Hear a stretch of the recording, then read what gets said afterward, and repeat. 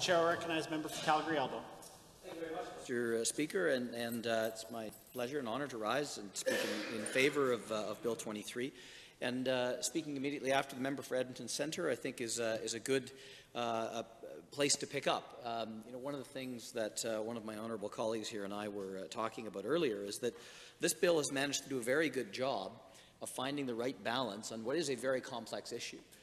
As I'm sure a lot of my honourable colleagues have found, our constituency offices, especially those of us in inner-city urban constituencies, although it's certainly not limited to that, have received a lot of feedback on this legislation, at least certainly initially, and there was a lot of concern that there was going to be an overreach in reaction to a bill that is ostensibly to respond to a court ruling.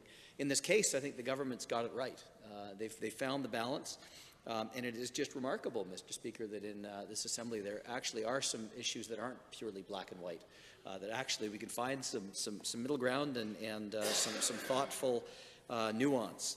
And having heard from many of my constituents, I'm certainly very happy to be able to respond to them that, in fact, the bill does meet court-mandated changes without overreaching and does provide protections to especially older Albertans. And so I'm very happy to support the bill. Given that court order that came down back in January of 2017, of course, we knew that these changes needed to be made, and of course brings Alberta into line with the rest of the country. I always have a red flag go up every time I hear that Alberta is the only province or one of the only provinces that does or doesn't do a certain thing. And that's always an area for further investigation, and this is another one of those areas where we were in fact one of only 2 provinces that did not have age read into our Provincial Human Rights Code. We now have the courts having done that for us. This legislation makes that change official.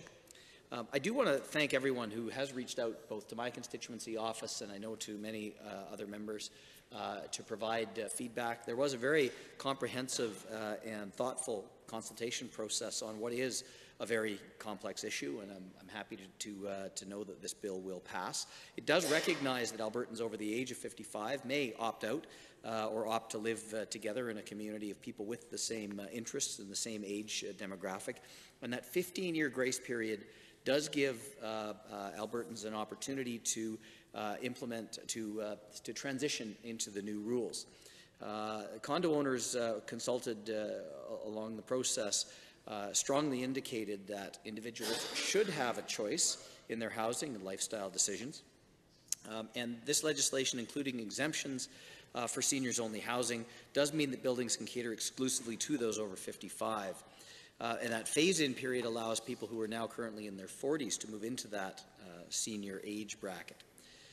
Condo owners now then therefore have more than a decade to phase in the new rules, but renters, of course, will notice the changes as of the 1st of January of next year.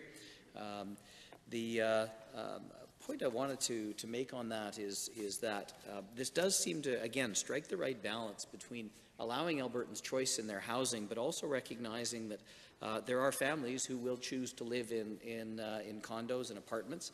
It does expand the housing options for those families, and while I certainly have heard from some landlords who are concerned about that, I believe that any issues or challenges that may be faced by landlords are far outweighed by the benefits to Albertans who now have more housing options, and protects, I think, in striking that balance where we cannot meet the needs or the requests of both sides of an issue.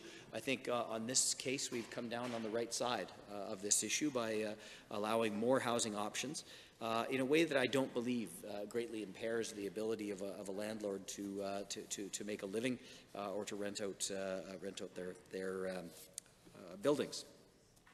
Other exemptions in the bill, the ameliorative programs, for example, buildings set aside to help members of vulnerable population, of course, are necessary and welcome. Programs such as employment or internship programs for youth. Prior to the introduction of this legislation, again, we were the only province whose human rights legislation did not provide an exemption for ameliorative programs or activities, and again, very happy to see that.